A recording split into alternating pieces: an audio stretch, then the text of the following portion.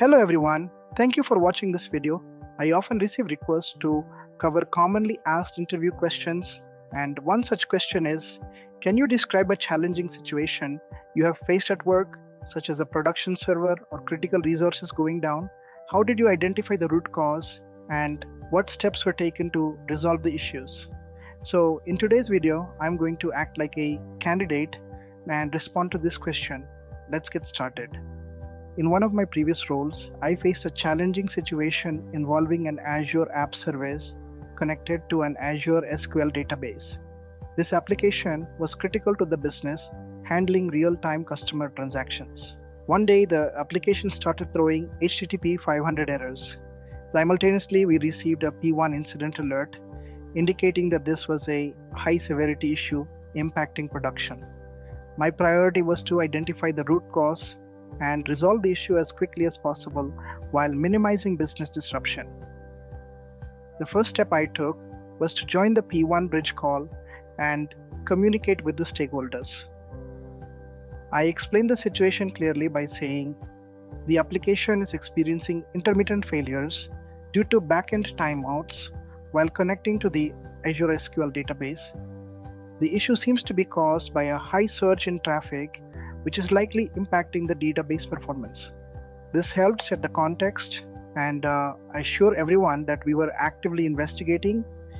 I immediately checked the application logs using application insights, and they confirmed that timeout exceptions were occurring due to delays in database responses.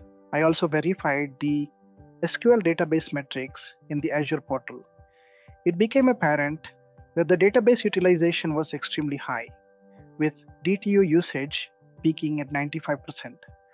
This was a clear sign that the database was under stress and unable to handle the incoming requests effectively. At this point, I had to act quickly. I discussed the situation with our customer and proposed a temporary solution to mitigate the issue.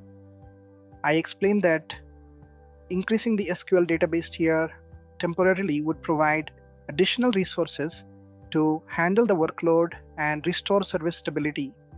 After receiving the customer's approval, I scaled the database from a standard S2 tier to a premium P1 tier. I also restarted the app service to flush out stale connections and ensure that new connections would be established with the upgraded database. Meanwhile, I kept the stakeholders updated on the progress. I reassured them that the changes were being implemented and closely monitored. Within minutes of scaling the database, I noticed a significant drop in DTU utilization. The application errors started subsiding, and the service was restored to normal functionality. After resolving the immediate issue, we focused on identifying the root cause and implementing a long-term fix. During the analysis, we found that some database queries were not optimized and were causing full table scans under heavy traffic. This, combined with the unexpected surge in traffic, led to the database resource exhaustion. To prevent a recurrence of this issue, we made several improvements. First, we optimized the SQL queries and added missing indexes. Second, we implemented retry logic in the application code to handle transient failures gracefully. Finally, we configured auto-scaling rules for both the app service and the SQL database to handle future spikes in traffic automatically. It's also worth mentioning that this was a critical application, and the SQL utilization issue was not flagged as a major concern until this incident occurred. By the time we received the alert and started investigating, the situation had already escalated to a P1. After this experience, we enhanced our monitoring strategy by setting up custom alerts in Azure Monitor to detect high database utilization earlier and take preventive action before it impacts production.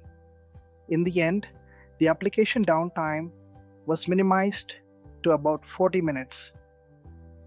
The customer appreciated our rapid response and transparent communication. They were particularly impressed by the detailed root cause analysis and the proactive steps we took to ensure this would not happen again. This experience taught me the importance of having a robust monitoring strategy, clear communication with stakeholders, and being prepared with scalable solutions for handling critical issues. It was a challenging situation, but resolving it successfully was extremely rewarding. That's how I would respond to this interview question. I hope this explanation helps you understand how to tackle such scenarios effectively. If you found this video helpful, please like, share, and subscribe to my channel for more content like this. Thank you for watching.